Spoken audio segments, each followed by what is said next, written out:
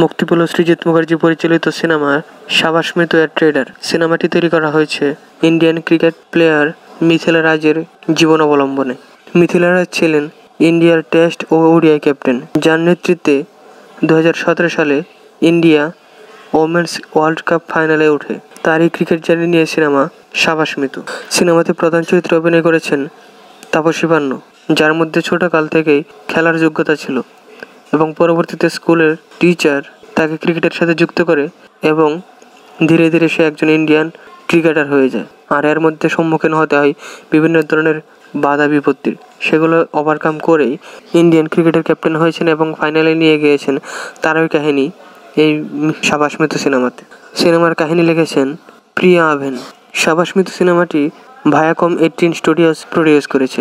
তারা প্রথমে সিনেমার নায়ক হিসেবে চেয়েছিল প্রিয়াঙ্কা চোপড়াকে এবং পরিচালক হিসেবে চেয়েছিল রাহুল দুখালিয়াকে, কিন্তু বিভিন্ন কারণে পরবর্তীতে তারা নায়িকা হিসেবে সিলেক্ট করে তাপসী পান্নুকে এবং পরিচালক হিসেবে সিলেক্ট করে সৃজিত মুখার্জিকে। সৃজিত মুখার্জির বাংলা সিনেমাগুলোর দিকে তাকালে আমরা দেখতে পাই তার সিনেমাগুলোর উপস্থাপন ভালো, সেই হিসেবে আশা করা যায় শাবাশ মিতুর উপস্থাপনও ভালো হবে।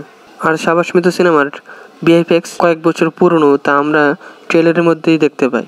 এই সিনেমাটা শুরু হয়েছিল 2019 সালে, যে কারণে সিনেমার কয়েক বছর পুরনো তা আমরা সিনেমার ট্রেলার দেখার সময় বুঝতে পারি। তবে ভিএফএক্স এতে কোনো প্রভাব ফেলবে না, কারণ আমরা যদি সৃজিত মুখার্জির রয় সিরিজটা দেখি তাহলে সেখানেও আমরা দেখতে পাবো যে সেখানকার ভিএফএক্সের কাজগুলা ততটা আপডেট ছিল না সময় অনুযায়ী, কিন্তু সিরিজের স্টোরি সেটা ওভারকাম করে আমাদেরকে মূলত গল্পের দিকেই ফোকাস করে রাখে, যে কারণে তার গল্প উপস্থাপনার অন্যান্য ল্যাকিংকে ওভারকাম করে ফেলে। এখানে আরও একটা জিনিস যে সিনেমার ডায়লগ অবশ্যই একটা গুরুত্বপূর্ণ দিক, যেটা কাহিনী উপস্থাপনকে মডিফাই করে যে ভালো হবে না মন্দ হবে। আর আমরা ট্রেলারও দেখতে পাই এতে কয়েকটা ভালো ভালো ডায়লগ রয়েছে, তাই আশা করা যায় সিনেমার মধ্যেও ভালো ডায়লগ থাকবে যেগুলো মানুষের মধ্যে একটা জোশ নিয়ে আসবে।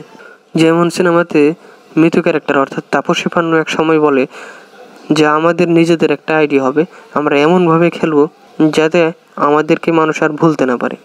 এই সিনেমাটা তৈরির প্রধান উদ্দেশ্য ইন্ডিয়ান মেয়েদেরকে খেলাধুলার প্রতি আরও আগ্রহ বাড়িয়ে তোলা এবং মেয়েদেরকে বিভিন্নভাবে খেলাসহ বিভিন্ন কাজে উৎসাহিত, যাতে তারা নিজেদের আইডেন্টিটি নিজেরাই তৈরি করতে পারে। সবাইকে ধন্যবাদ।